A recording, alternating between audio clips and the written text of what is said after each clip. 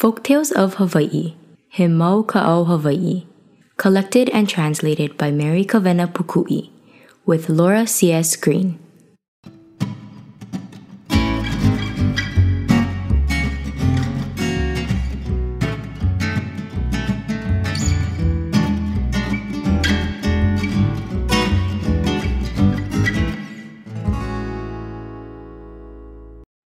The Legend of ʻAʻapueo. Hina was the mother of ʻAʻapueo.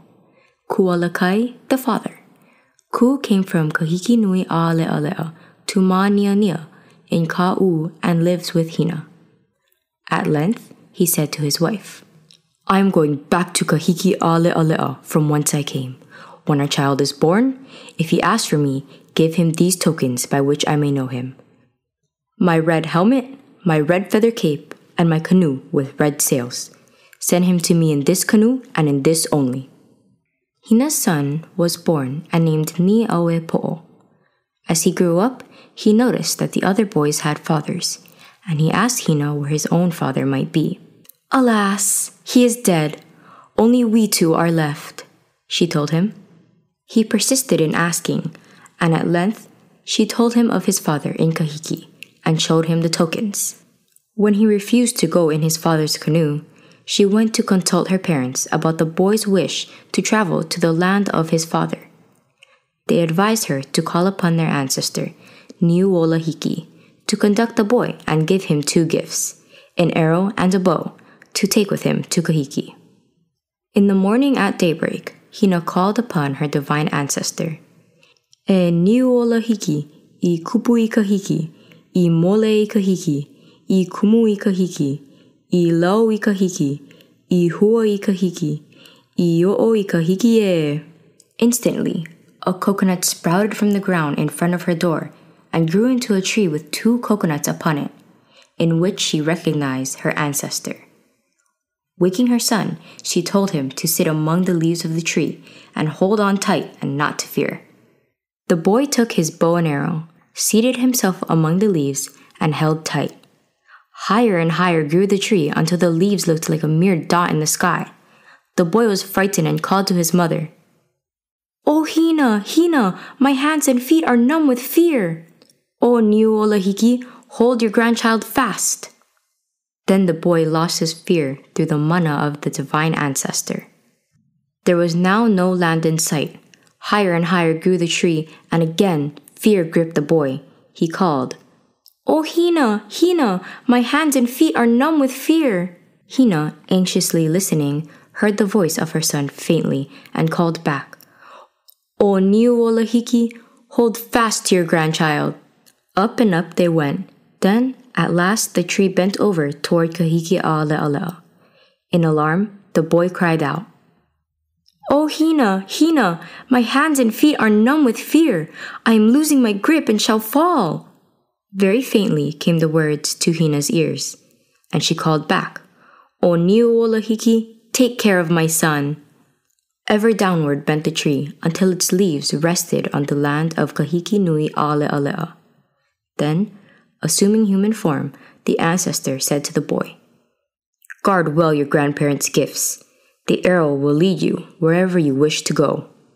ʻAʻapueo walked along the shore until he came upon a group of boys who were playing and shouting. "Who are you, and where do you come from?" they cried. "I am ʻAʻapueo, and I live in this neighborhood," he replied. "No, you do not," a few retorted. "We live hereabouts ourselves, and we have never seen you before. Come and join us in our play," invited others. So ʻAʻapueo became one of the merry, shouting boys. Someone proposed a contest of skill, and they fell to work to make a large mound of sand to mark a course for surfing. They paddled out on their boards to meet the surf and turned shoreward, each trying to keep in line with the mound they had built. Those who kept in line surfed again and again. Those who missed went ashore to watch the others. The game continued until ʻAʻapueo alone was left the victor. So it was with every game proposed, boxing, spear throwing, foot races, ulumaika, ʻAʻapueo excelled in all. One of the boys in the group, named Uhu'ula, admired his skill and asked Ni ʻAʻapueo to become his friend, and the two boys strolled away together. Ni ʻAʻapueo now remembered his arrow, and he sent it flying along with the words, "Cry, ne, over the bald head, ne, over the drooping lidded, ne, over the one-eyed, ne, over the hunchback, and lead me to the place where I belong." The arrow sped on, whistling over the bald head, the drooping lidded, the one-eyed, and flying over the head of a hunchbacked woman who stood outside of a large grass house.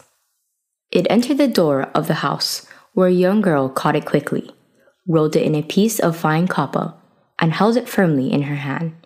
She looked up as the shadow of the two boys in the doorway fell across the mats. "Have you seen my arrow?" "No, I have not seen it." "I saw it come in here." "Perhaps you are mistaken. There is no arrow here." "Let me call it, and it will answer." "Call it then." So Ni ʻAʻapueo called, "O arrow of my grandfather, where are you?" "Here," answered the arrow. "Come to me." The arrow moved to obey, but the girl held on tight, hoping that the boys would enter the house after the arrow, and finally she invited them to do so. As soon as they were inside, the hunchback, at a sign from her mistress, closed the door, and the girl took Ni ʻAʻapueo for her husband.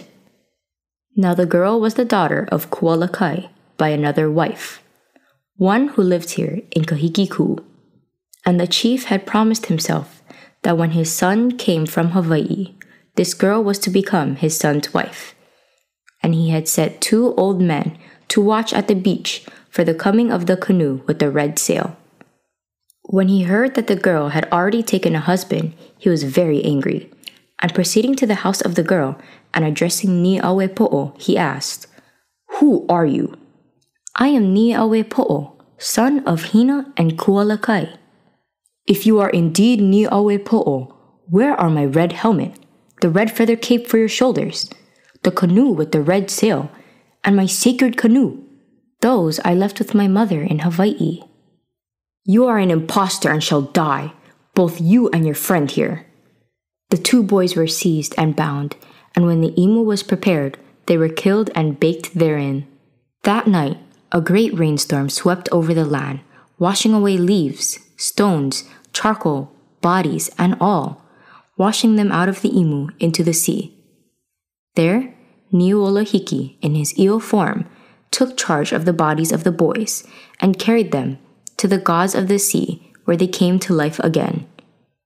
Ni ʻAʻapueo in human form, and Uhu'ula in the form of a red fish.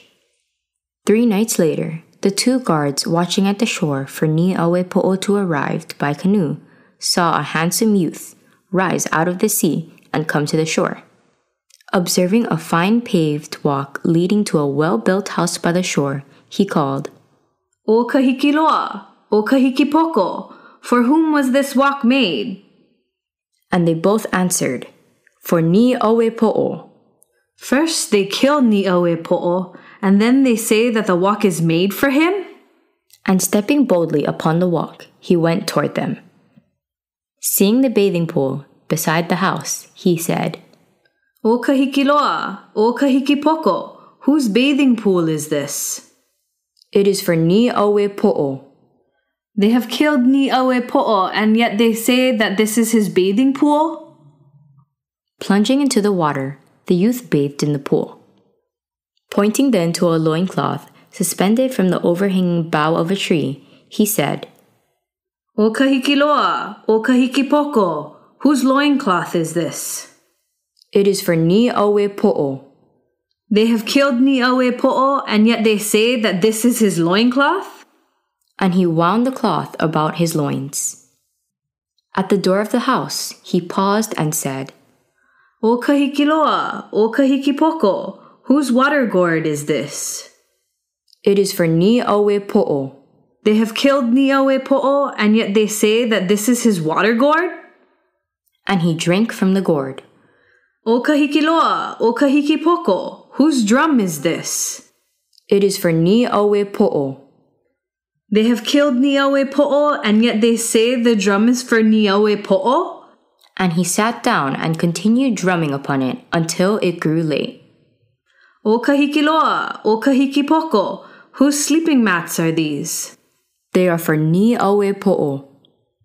They have killed ni ʻauepoʻo, and yet they say that these mats are for ni ʻauepoʻo? And he lay down on the mats. O kahiki loa, o kahiki poko, whose sleeping kapa are these? They are for ni ʻauepoʻo. They have killed ni ʻauepoʻo, and yet they say that these kapa are for him? And he drew the kapa over himself. Wake me early, O kahiki loa and kahiki poko, that I may depart before the sun is warm. In the morning, they awakened him early, and he went away into the sea. For 4 nights, the father of ni ʻauepoʻo heard the sound of his son's drum and was uneasy. He called the watchkeepers and heard the story from them. Then he summoned 2 prophets and asked them to see what being it was who came up each night out of the sea and beat upon his son's drum, drank from his son's gourd, slept upon his son's sleeping mats, and covered himself with his son's sleeping kapa. The prophets prayed and declared to him that it was no other than his own son, who had come on the back of his ancestor, Niuolahiki, to seek his father. In order first to appease the ancestor, he must prepare gifts of a pure black pig, a fathom in length, black ava drink, a red and a white fish, and take them to the sea and call upon Niuolahiki. If he was willing to forgive the chief, he would arise in his eel body and eat the offering. Then he would not fight against him when the chief endeavored to catch his son. Next, instruct the prophets, when his son had come up into the house, he should take 10 long nets and surround the house, and then offer to him exactly the same food which had been given to his ancestor, without varying it a bit. If he varied it, there would be trouble. The chief sent men to carry out the prophet's charge. The ancestor rose from the sea and ate the offering. At night, the nets were laid, and the chief and his men hid in the sand before the youth appeared. After the sun was set, the boy came up out of the sea, and as his feet touched the land, he called, O kahiki loa, o kahiki poko, I see eyes, bright eyes, staring at me out of the sand. Those are crabs, just sand crabs. Only we 2 are here. O kahiki loa, o kahiki poko, whose paved walk is this? It is for ni ʻauepoʻo. First they kill ni ʻauepoʻo, and now they say it is for ni ʻauepoʻo? The father listened and heard the questions and answers repeated for the bathing pool, the loincloth, the water guard, the drum, the sleeping mats, and the sleeping kapa. The 2 old men then questioned the youth, and he told them all he knew about his parentage, his journey to Kahiki, and what had happened since his coming. In the meantime, the chief drew near and listened to the story, and knew that this was indeed his son, ni ʻauepoʻo. The sun was high the next day before the men awakened ni ʻauepoʻo. The youth dashed out of the house and found himself caught in a net. He tore through it and felt another net about him. As he neared the last net, they brought the girl whom ni ʻauepoʻo had made his wife and placed her within it. She held him with her arms until the men had succeeded in covering both with the net and taking them into the house, where the food was laid before ni ʻauepoʻo with prayer. He ate and became as he was before he was killed. All desire to fling himself into the sea left him, and on the 6th day, he and his half-sister went away to her home to live together. The chief, however, had observed that the red fish had by some mistake been omitted in the offering and knew that trouble was in store for him. In the meantime, in Ka'u, Hina knew that evil had befallen her son, and in answer to her prayer, her shark guardian appeared and carried her over the sea to Kahiki ʻAʻaleʻa. There she fought her son's father for killing her son and threw him into the sea, where the gods of the sea in pity turned him into the first kualakai fish. Hina then returned to Ka'u and married again, and her first child, a daughter she named Māniania, numb, in memory of her brother's sensations when he went over the sea with his ancestor, Niuolahiki. The place where Hina lives in Ka'u district is still called Māniania, after the daughter who was born to her there.